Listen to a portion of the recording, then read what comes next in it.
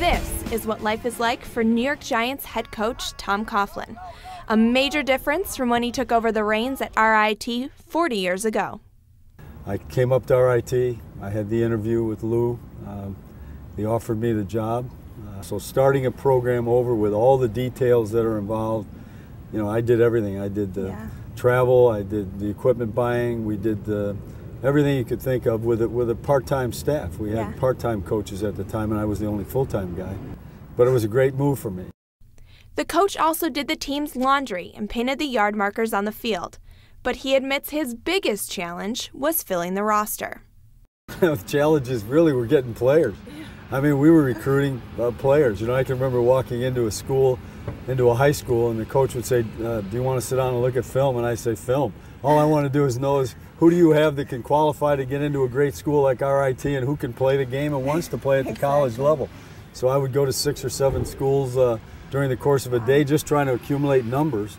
I'd stand out on the walkway over from the dormitories and just look for kids. I remember Bruce Coughlin walking by, and I grabbed Bruce. He was a nice looking big old guy, and asked him if he ever played, you know, high school football, and he said yes. And so I talked him into coming out for the varsity team. But there were a lot of guys like that. Now, in your early years at RIT, how did that shape you as the coach you are today?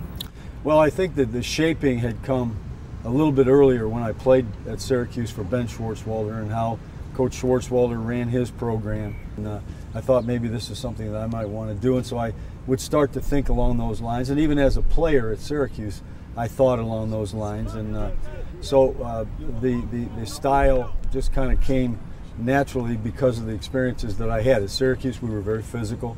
You know, we ran the ball, we played great defense, and we rushed and played from a 5-3 front, and that's where the style began.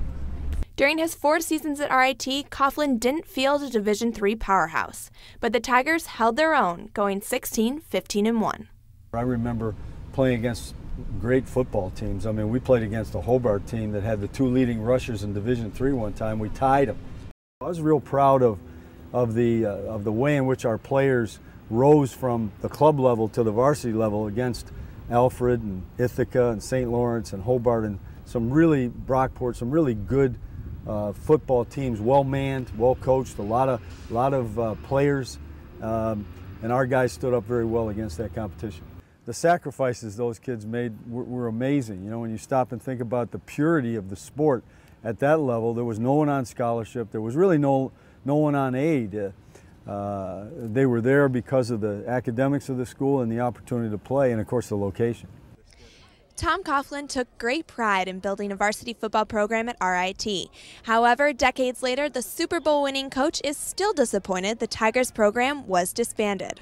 It's disappointing because it is a historical part of our past, and certainly would have liked to have seen the program continue.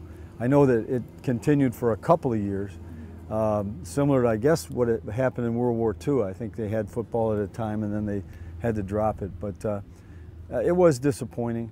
I knew Lou Spiatti was the head football coach at the time when that happened, and I know it had to be disappointing for Lou as well. 40 years after starting his coaching career, Coughlin is still at it. The 64-year-old coach is in his 7th season with the New York Giants. Plenty has changed in his profession, but the coach has remained the same and hopes to be remembered fondly when he calls it quits. Lastly, if you had to write the final chapter of your coaching career, how would it end and how would you like to be remembered? Well, I'd like to win for our team, the New York Giants, to win another Super Bowl. That would be nice.